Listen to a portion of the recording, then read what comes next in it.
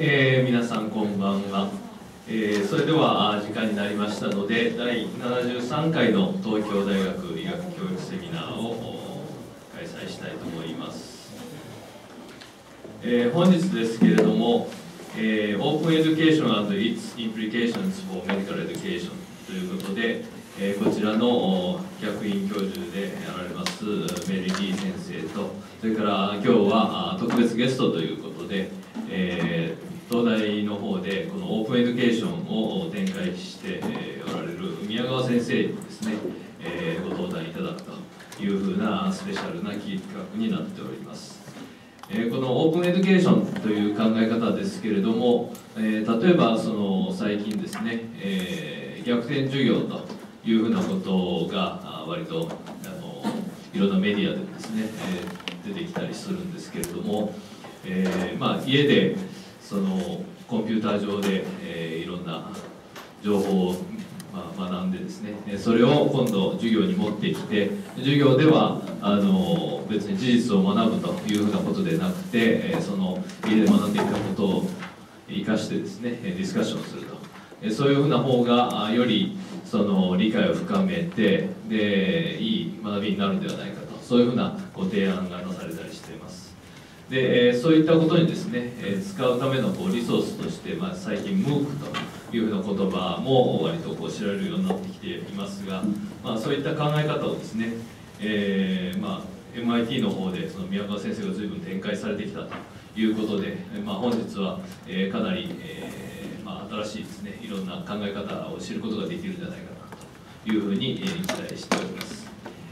一応7時半までの予定で考えておりますが、30分ずつぐらい、お二人の先生方にお話しいただいて、その後で質疑応答というような形にできればというふうに考えております。それでは宮川先生。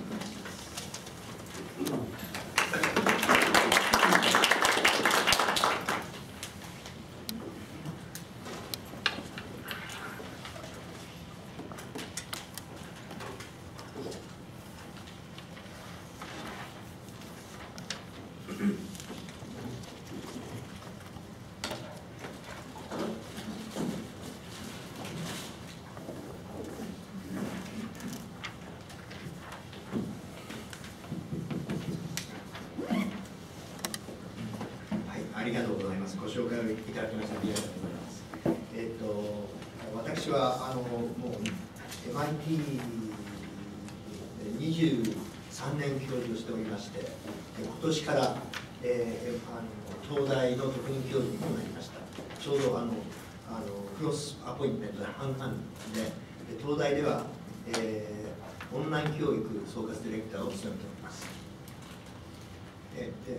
今日はメリーさんと一緒、メリーさんとはもう長年の知り合いなんですけど、メリーさんと一緒に、講演させていただきますので、メリーさんももちろん英語で話しますので、私も一応英語で話すということになっておりますので、よろしくお願いします。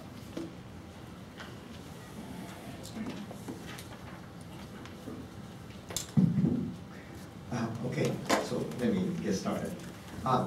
So I'm going to talk the first 30 minutes, and then Mary will talk the following 30 minutes. I'm going to be talking about general points about open education, and Mary will then talk about implications for medical education.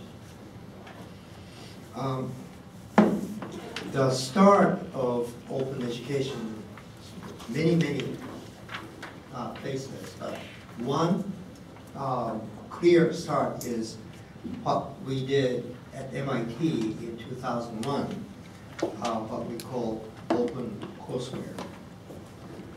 Open Courseware is an institute-wide project where MIT has made available on the web for free and openly teaching materials from virtually all of the courses that we teach. And we teach about 2,300 courses. It was announced in 2001 by then President Charles Best. Next day became front page article. So this is the beginning of open education. And OpenCourseware continues, as I will show you. 10 years later, in 2011, something else happened. 2 professors at Stanford announced that they are making available their introduction to artificial intelligence, which they have been teaching for many years. Online, open, anyone could register. And something like 160,000 people from 190 countries registered for the course. 160,000 people. And students turned in homework every week. The homework was graded by machine. And those who finished at the end got a certificate from the 2 professors. That was big news, and it made the front page of New York Times again. And so these are the 2 big trends today in open education: OpenCourseware and MOOCs. And they reside side by side. So let me take you through a little bit of MIT's OpenCourseware, and then I'll talk a little bit about some things we see with MOOCs. And so you can,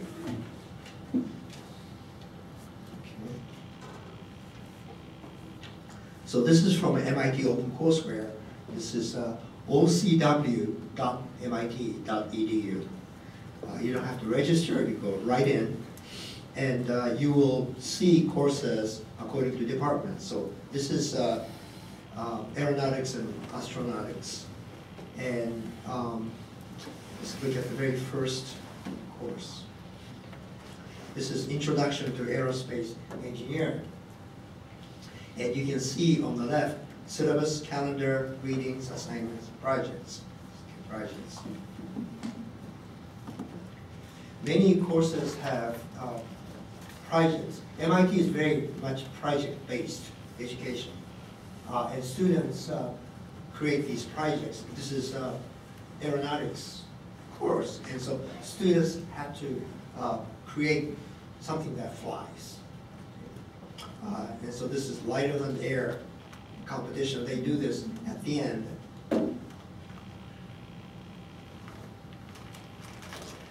And the objective of this project is that it has to fly stable, it's got to be controllable, it has to be able to carry a payload, it has to be fast, and this is very important. The flying has to be aesthetically pleasing.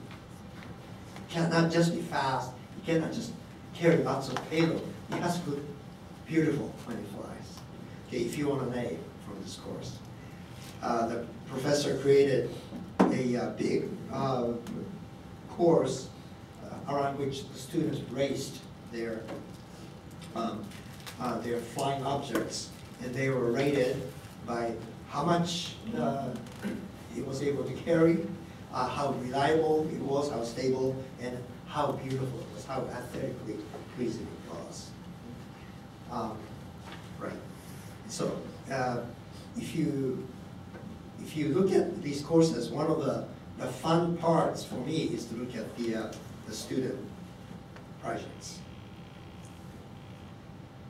So we go down another part of campus. This is computer science, which is the largest department at MIT.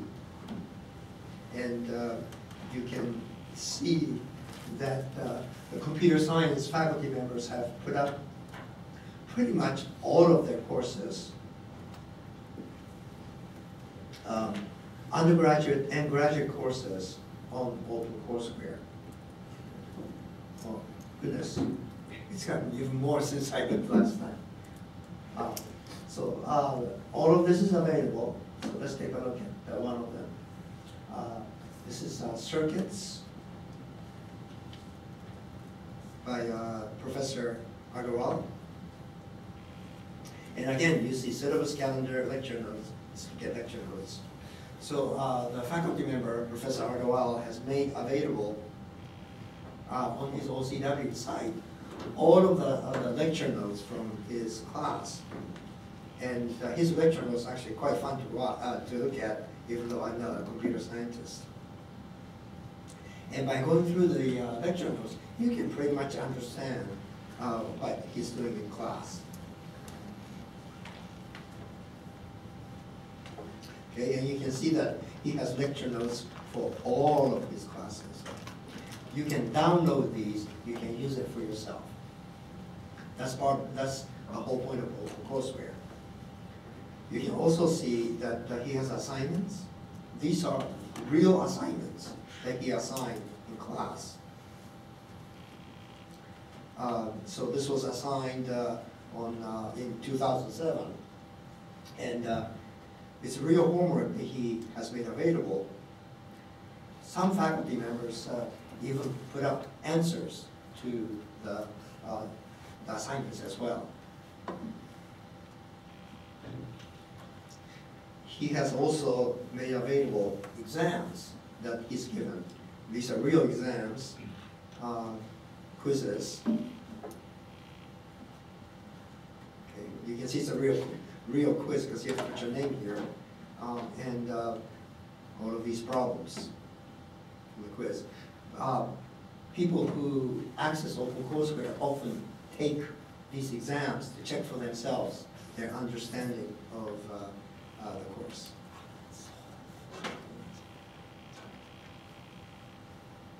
So that's computer science. Let me show you just one more. This is actually my course that I teach with John Dower, some quite eminent historian.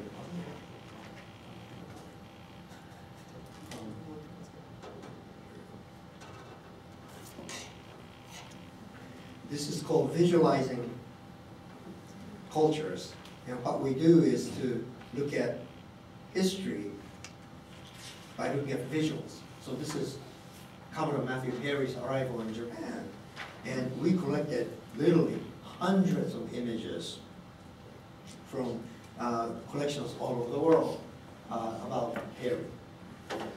We have 52 units on various topics in Asian history, not just Japan, but also China and the Philippines as well. One important point about this that you can see is that we have agreements with about 200 different museums. To do this, we need images. OpenCourseWare has a policy that anything that we put on OpenCourseWare is available under what's called Creative Commons license. Creative Commons license. Under Creative Commons, you can download freely, you can copy, you can distribute, you can alter, you can change things, as long as it's for nonprofit. And I went around to these museums asking for their images under Creative Commons. And so we have agreements with all of those museums with that agreement. It's important that we have that agreement because OpenCourseWare is made available to people all over the world so that you can use whatever material that we provide without worrying about it, without worrying about copyright. And so we clear the copyright for you. You can download it, you can alter it, you can put it into your own material, whatever you want to use, you're free to use. All of it, the lecture notes that you saw from computer science course, same thing. You can download, you can alter, you can distribute, as long as you give an attribution that you got this from MIT OpenCourseWare. Okay.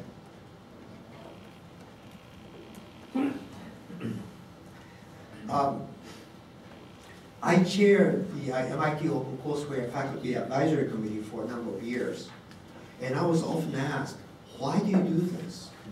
Why does MIT give away for free, without any condition, essentially, this treasure trove of intellectual property that we have?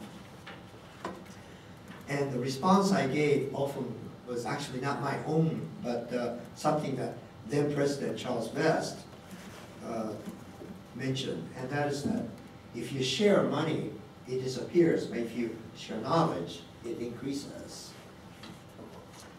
That captures the real spirit of open education. Why do we do this? Why do we share? We share because we feel that by doing so, we increase our own knowledge, as well as to benefit the rest of the world. More recently, the president of MIT today, Raphael Reif, says something very similar. I don't think we should erect barriers around knowledge created at universities. It should be wide open, very much in spirit of open education. So, why does MIT do this open education? Why did we start it?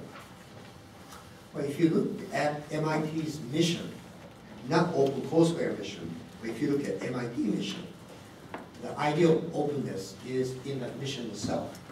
So this is from MIT's website. The Institute of MIT is committed to generating, disseminating, and preserving knowledge, and to working with others to bring this knowledge to bear on the world's great challenges. Up until OpenCourseware, MIT fulfilled this mission essentially through basic research. That's what MIT is known for, basic research. But with OpenCourseware and more recently MOOCs, MIT is able to fulfill this mission also in education by disseminating all the teaching materials that we have at MIT.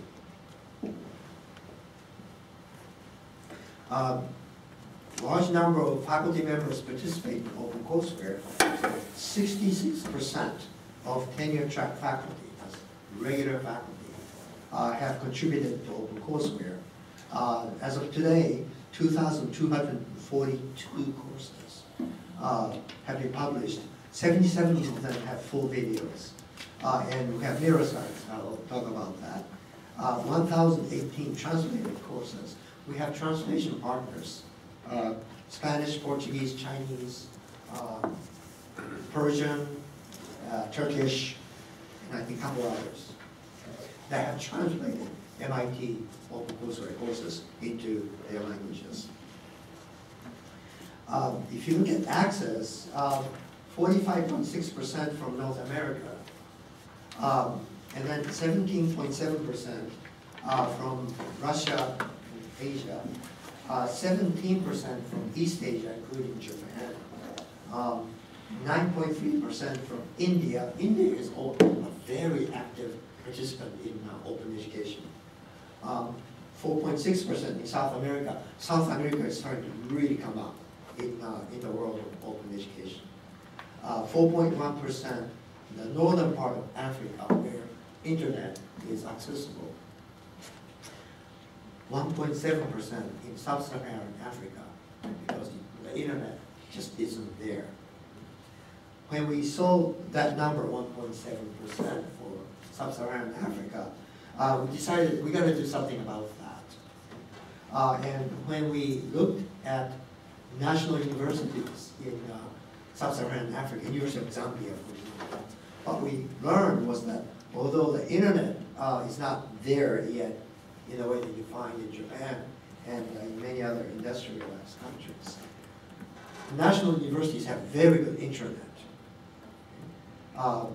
ODA supported intranet. And so we created these mirror sites where we download the entire OpenCourseware content onto hard drives and literally carry them to Africa and other parts of the red stars are the mirror sites.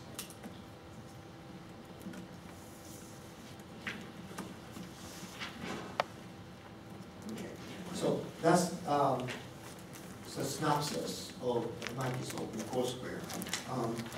Right now, we get 1.4 million people, not yet, million people accessing OpenCourseware every month. 1.4 million people. So that's one of the largest educational sites in the world.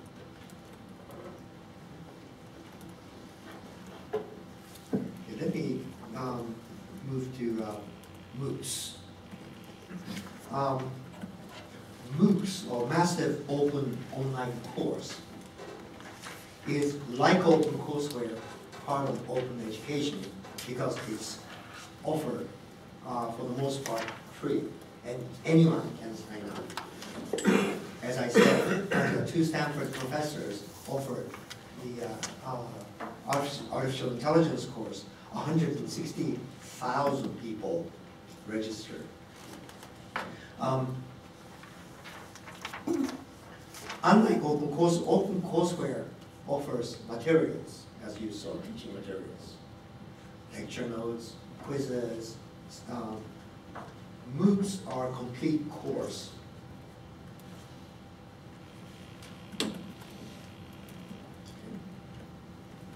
This is one example.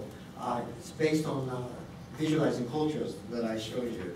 It's a complete course which we taught last September. Is this on sound?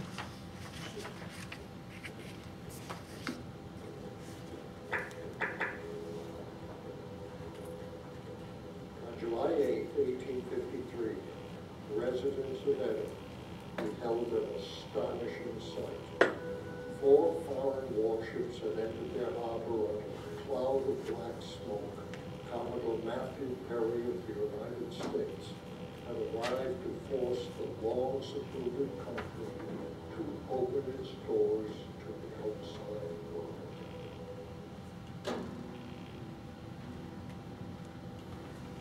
Imagine the scene. Police boxes throughout the city of Tokyo are destroyed. Buildings and streetcars are torched. The government responds by declaring martial law. It seems as if the recent war with Russia has come home. The Hibiya riot marked the first major social protest of the age of imperial democracy. An elegantly dressed European woman holding a camellia blossom lies luxuriously on a chaise lounge. This could describe a French image of a stylish Parisienne, but is in fact a 1920s Japanese advertisement for the cosmetics company Shiseido. There is no Japanese company whose advertising design better represents cosmopolitan chic in early 20th century Japan.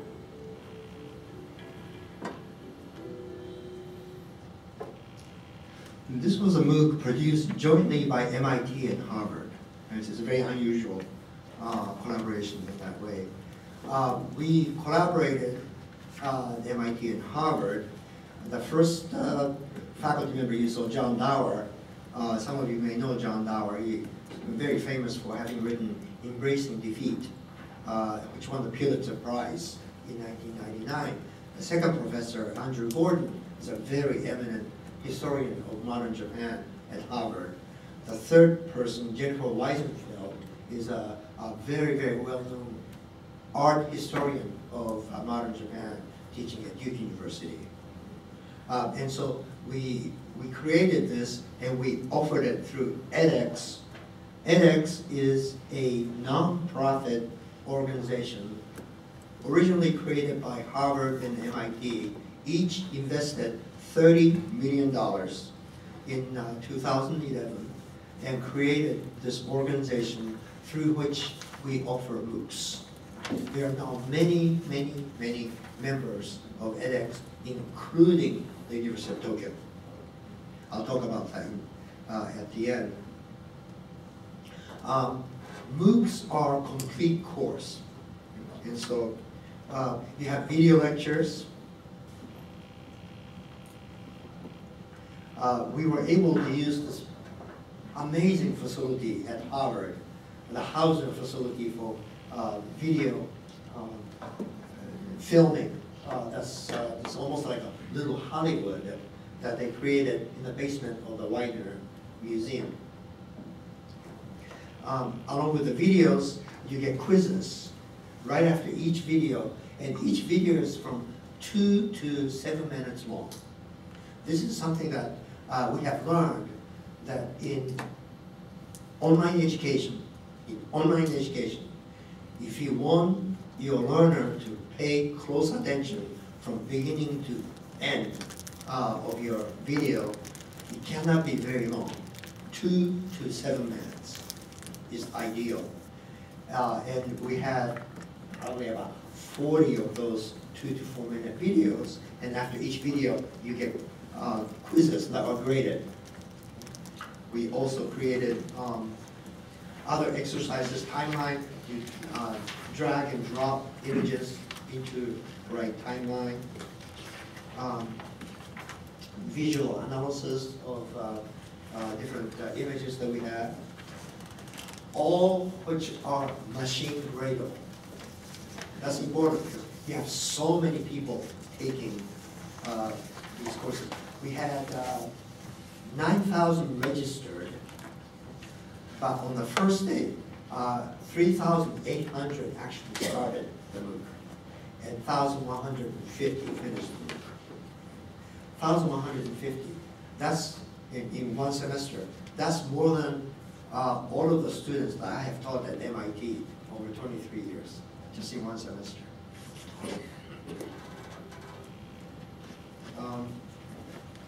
Where do they come from? 34% from the United States, 10% from Japan, and then 3% from lots of different countries.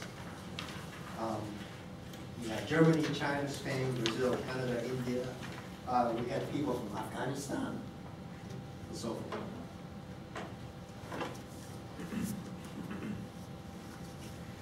Along with the video lectures and quizzes, there are discussion forums.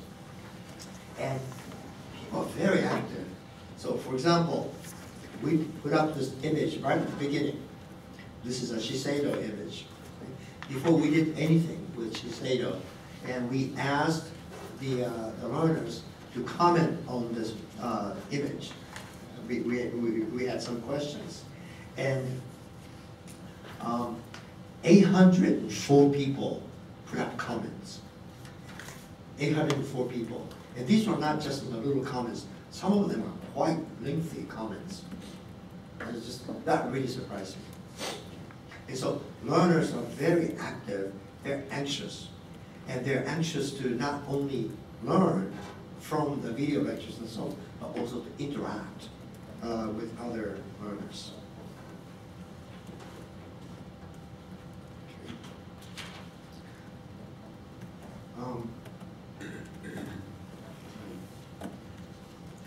One of the things about MOOC is that anyone can sign up. Anyone can sign up. And so you have a big number at the beginning, and then it drops off. The average completion rate for a MOOC is between 5 and 7%.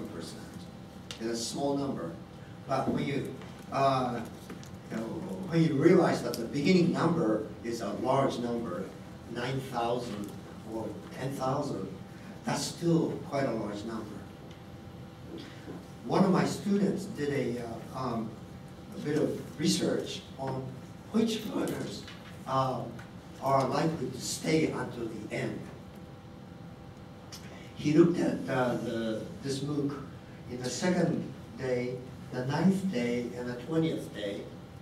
We had big discussion activities. And what he found was that, so the biggest circle is the registered number of students, and then the green is the second day. Okay. What he found was that the average number of discussion contributions was 2.68. So they weren't contributing that much. By the middle of the course, students were contributing 7.73. By the end of the course, those who remained were contributing 10 discussion postings. And so more that people discuss, the more likely that they will remain with the course. The final point I'd like to tell you, in my part of the time is coming to an end, is MOOCs are designed to be offered to the outside world.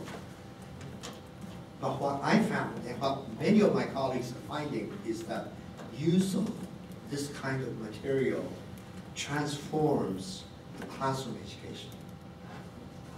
And so, along with offering this MOOC last fall, I taught an MIT course called Visualizing Japan, exactly at the same time.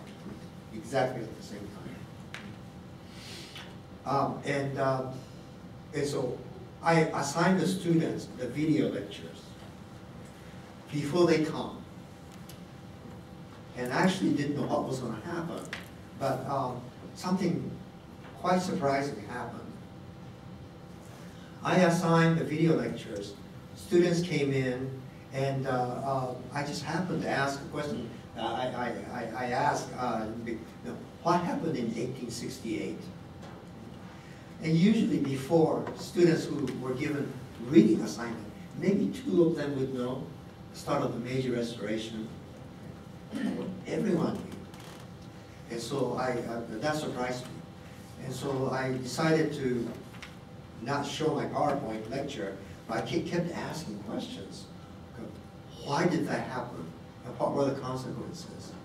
And basically for an hour and 30 minutes, I did not lecture.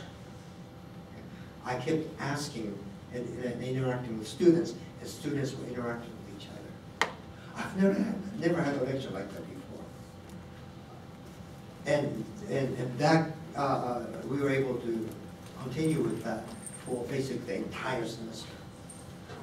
Students said that they learned so much more by learning this way. Why? First, they get the information from the video lectures. They come to class, then they're reinforced on that knowledge from the questions and from talking about it with each other. One of the students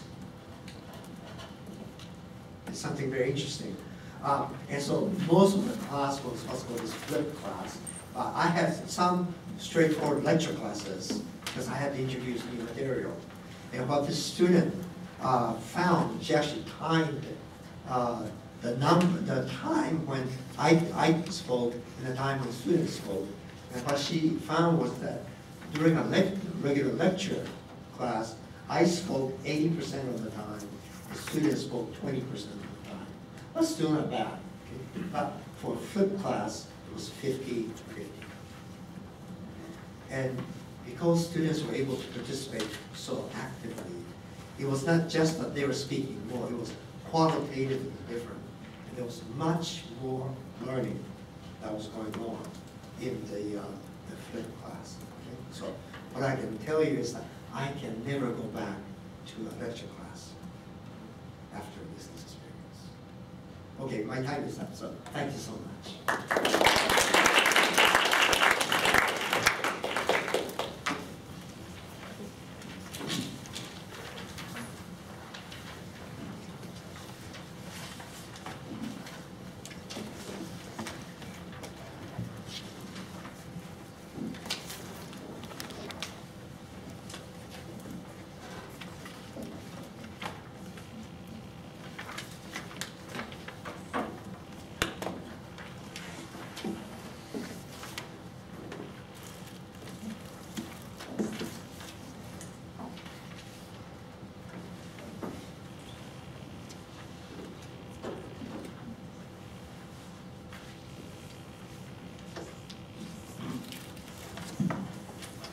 Thank you, Dr. Miyagawa, for a great introduction. And I love how you ended with your experience with flipping your classroom, because it's very much the experience that our faculty have experienced in medical education, using a lot of video material in preparation for discussion time. In some of my previous talks, I've talked about how in our reformed curriculum, there were no required lectures. Actually, the preparation prior to coming to meeting face-to-face has been a combination of video lecture materials versus reading, etc. But the focus is on the face-to-face discussion, which qualitatively has really transformed the way students learn. So what I'm going to talk about is the implications of these approaches to medical education. And for medical education, we actually have 3 areas. Let me see if this is, we have teaching and learning for the undergraduates, the medical students, clinical care when they become residents, and many of our institutions have a great focus on research as well. But throughout all of these areas, we have what we call a continuum of training. And we need to think about how we can use these different tools effectively in all 3 areas. And I know that there is quite a difference among institutions regarding how much technology they've already been incorporating into their programs. But technology is here to stay. You know, just go around, look. When I ride the subways here, everybody is on a smartphone. And actually visiting temples and gardens, people aren't looking at these beautiful gardens, they're looking at their smartphones. Technology is completely pervasive. But what it does is it does increase access to more diverse and flexible learning experiences, and students are expecting that in their education today. So it's not if you are going to use these tools, but how are you going to use these tools? How well will you use them in your curricula? And most importantly, why are you using these tools? You're not using the tools for the tool's sake, but they really must serve a purpose in education. I just want to briefly talk about, back in 2010, Haiti experienced a terrible earthquake. And at the time, there were major issues with relief efforts. And one of our students, Patrick Meyer of the Fletcher School at Tufts, was studying about something called Ushahidi, which is crowdsourcing, an open crowdsourcing tool. And he decided to use this tool that began in Kenya around tracking voting rights, to use this tool to be able to allow ordinary citizens in the earthquake disaster area to send signals and messages about who needed help where. And this was so effective in terms of helping the different agencies actually locate where help was needed and to direct major relief efforts more quickly. And it was so successful, actually, that it now has become standard in disasters and actually was used quite extensively here in Japan during the 2011 earthquake. And so I insert this here really to emphasize the importance of open systems. The Ushahidi that was created in Kenya was an open system that a student happened to think, gosh, you know, maybe we could use this for disaster relief. He was able to mobilize other students and people in the community to create the system extremely quickly that aided the earthquake in Haiti, and now has become a global standard. I want to also just have a few quick definitions put up here for you to think about. We talked about face-to-face education, where you're in the classroom directly speaking with your students. Online learning is broadly used for anything where students are accessing materials online. It's often used for talking about MOOCs, where the entire course is online. What you may see more often is what's called blended learning, This is something we do at Tufts, where the students experience both online learning as well as face-to-face. You also may see the term hybrid learning, where students actually meet face-to-face for part of the course, but the rest of it is online. There's a wide spectrum, but I just wanted to make sure that you are somewhat familiar with those terms. And I want to talk about where MOOCs fit into the larger landscape of open programs, open software, open content. It can be a very confusing field. This is greatly oversimplified, but I think that it could be helpful for those of you who are not familiar with this area. So number one is, behind all of this, there has to be some technical foundation. We all use the internet, we use Google. These are basically cloud services. You don't see what's behind the curtain, you just use your Google on your computer to look things up. You don't know what's happening behind the scenes. There's a lot of software that we use, the Gmail and Adobe Flash and all of these software systems that we just take for granted. We don't really think about where they come from. Many of those are open.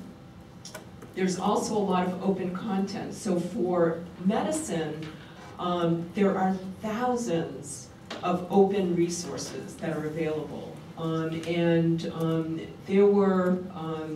There's open content that's been around since the 1980s. We actually, Tufts has been engaged in developing open content since the mid-1980s, when the National Library of Medicine was encouraging universities to start creating open digital libraries and open content to try to share medical knowledge worldwide.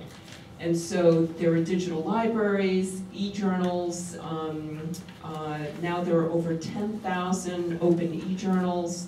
MOOCs, as Dr. Miyagawa discussed, they have been also increasing. Many different resources and data sets like the Human Genome Project. All of these things can be used for you to create different instruction modules. And if you look at the MOOC components, Dr. Miyagawa talked about the content creation.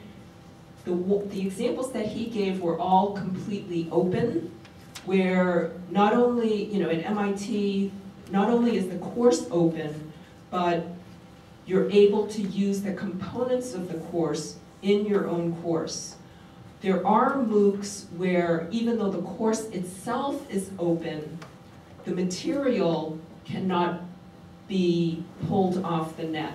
And so I just wanted to make you aware that there is a spectrum of open content. MIT's is completely open, but there are those posted where there is closed content. The other thing, there's a trend now for MOOCs where schools are trying to figure out, is there a way of supporting these efforts? Up until now, many of these efforts have been funded by foundations, grants, the institutions themselves, but many institutions are saying, well, we cannot afford to sustain these. So they're looking for ways of funding these efforts. And so one way is you can take the course for free, but if you want credit, whether you want credit for employment or working towards a degree, then you pay some nominal fee for that credit. The other thing is that there are varying amounts of faculty access. When you have a course of 10,000 students, it's pretty difficult to have faculty-student interaction. But there are models of MOOCs that are evolving where the faculty who create the course create teaching modules that are then carried out by whether it's volunteer faculty or a cadre of trained faculty that can then interact with clusters of students. And so that's another model that is evolving where you can actually have faculty access even with a very large MOOC. Want to mention, Tufts, along with many other schools, has joined MIT and Harvard in the edX. We have faculty who participated in a recent MOOC, the Biology of Water and Health, this past fall. Part one, it's actually the first part of a three-part series. And what's interesting is we think it's because of the topic. A smaller number of enrollees, only 4,000 enrolled, many from resource-poor areas, Africa, Southeast Asia, and it's not surprising the people there would be interested in the biology and water and health. But a very high completion rate, 38%, where the average has been more in the 5 to 10% range. And again, we think it's because of the topic, that these people who took this course self-selected. And the same thing with our open courseware. Tufts open courseware is mainly health sciences based, and we find that the majority of the users of our courses actually all have higher degrees. They're all masters and up. And so we think it's just a different group of people who are taking our courses. In using MOOCs, you can think of, when you're creating your course, think about where the content is coming from. So if think about the course that you're teaching now, is there a way of using a MOOC as part of your course, as Dr. Miyagawa said, assigning the MOOC as pre-work before they come face-to-face with you, combining that with other multimedia resources and textbooks or journals or whatever, and then having them come and discuss the material with you face-to-face, or potentially use online laboratories or simulations, and then find different ways of assessing the students. And when we think about the undergraduate curriculum, we think about core content and things like pathology and physical diagnosis. There are many materials online that many universities have been willing to share. And those of you who, I know there are some folks here who know that I've been teaching a course, teaching some seminars on radiology, where I'm showing how to read chest x-rays and also combining that with a review of anatomy. I'm using materials that are all open online, so students are able to go back to that material anytime they want. And so when you think about the things that are available, for instance, New York University created a virtual microscope. So it's software that any university can use to create a virtual microscope in their own system. And University of Utah actually has shared an enormous library of pathology images, which we use at Tufts. And here are some other resources. These are resources that I used for the X-ray and anatomy seminar that I've been running. So when you think about creating content, you can think about at Tufts, we use the Tusk platform, which I've mentioned previously, also is open source software. We've made it freely available to anybody in the world. We use the New York University's virtual microscope. We combine it with the free pathology slides that Utah has made available, and we've repurposed it and created our own histology course within Tufts. then what happens is that material gets combined with a lot of licensed materials that we have. So for instance, the university licenses full e-textbooks, e-journals. Our students do not buy any books. Everything is online. But because those books are licensed, they then are part of a finished course which has a mix of open content and a mix of licensed content. And people ask me, well, why can't Tufts make all of its materials available online? We had combined all the materials so that it's seamless for our students, but that means it's a little messier to make it fully available to anyone online because it's not all completely open material. For clinical care, many of the resources for training residents are the same as for training students. The X-ray imaging that I showed, actually that can be used very effectively for training interns and residents as well as students. But I want to touch upon resources for patient care. And one resource that we created at Tufts about 10 years ago, this again was from the National Library of Medicine. We partnered with a local community health center. Our medical school and hospital in Boston is right in the middle of Chinatown. And so we serve the greater Boston Asian community. And so we created a project where we wanted to create patient education resources in the native languages of all of the people that were served by the community health center. And so we started creating resource materials in Khmer, Chinese, Hmong, Korean, Laotian, Thai, Vietnamese, and we've also included Japanese. And so I wanted to highlight this so any of you who are engaged in primary care, and if you have patient information in both English and Japanese, we would love to add that to the resource. And I also just want to make you aware that this is an open resource. So if you're taking care of patients who need either the Japanese or the English patient education materials, please feel free, look at this resource and see if there's something useful to you.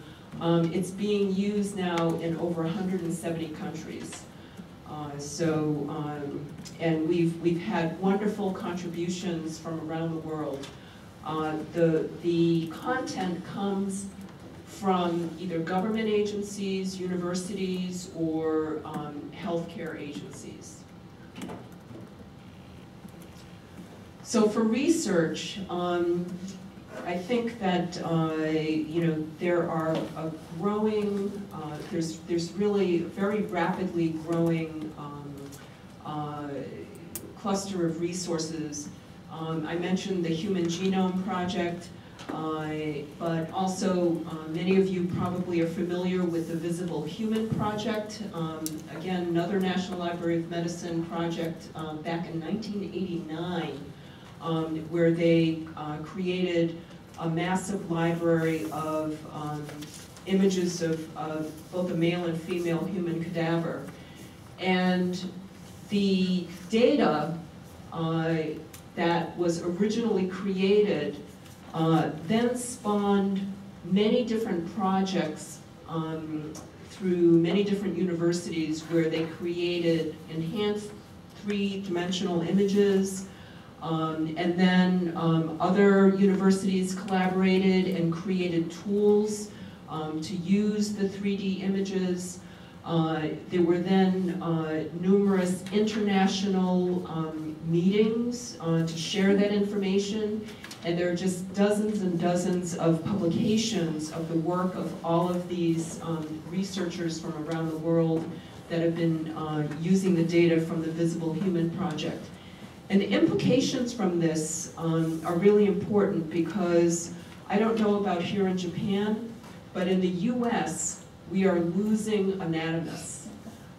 there is an entire generation where we do not have anatomists. And so there are many medical schools that actually no longer have actual dissection in their training. It's all virtual dissection.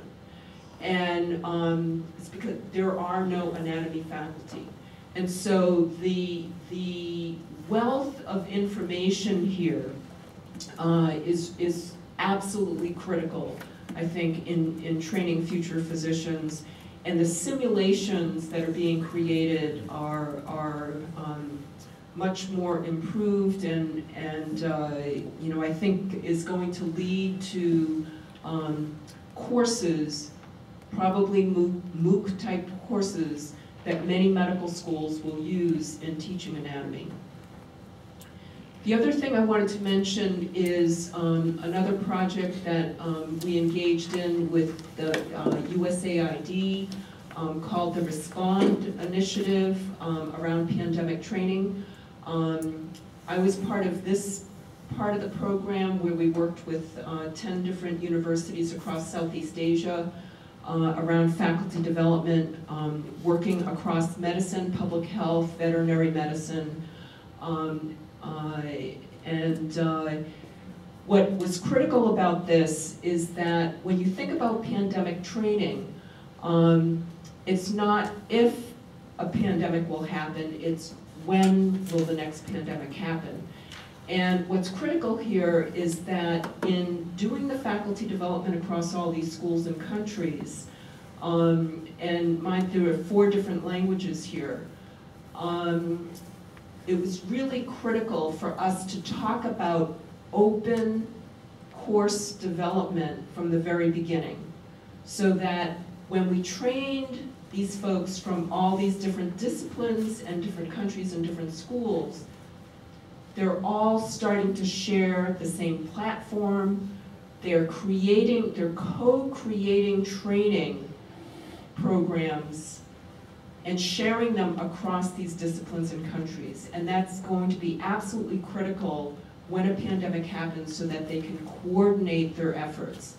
And the work that was done here in Southeast Asia has now been carried over into Sub-Saharan Africa and across Eastern and Central Africa. We worked with another 8 countries across Africa using the same materials that we did here in Southeast Asia. We also used Tusk, the infrastructure that I mentioned, so that they had some place to put their content into, and to make it much easier to share content across all these different institutions. I wanted to mention that the NIH, National Institutes of Health, has created this website for global health researchers. There are extensive materials from resources to courses for training faculty around the world in global health. And these kinds of resources are just continuing to grow. So the benefits I see really are this open education, open resources, enhanced teaching and research. I can give you many examples of how our faculty have really seen the benefits. They each reach more people. You know, Dr. Miyagawa, you mentioned, you know, the thousands of students that you reached in one semester versus face-to-face in the semester. So the visibility and impact are really huge. For the institution itself increases its reach. The faculty really enhance the curriculum, the research and reputation of the institution, and also fulfills the mission of public good in terms of sharing the content being created across the university. And for students, what they find is that their education is more flexible, much more engaging, and more effective. And given the volume and complexity of material that students need to learn in medicine, that's really critical. So I'll end here. Right at 7 o'clock so we can start jumping into questions. Thank you.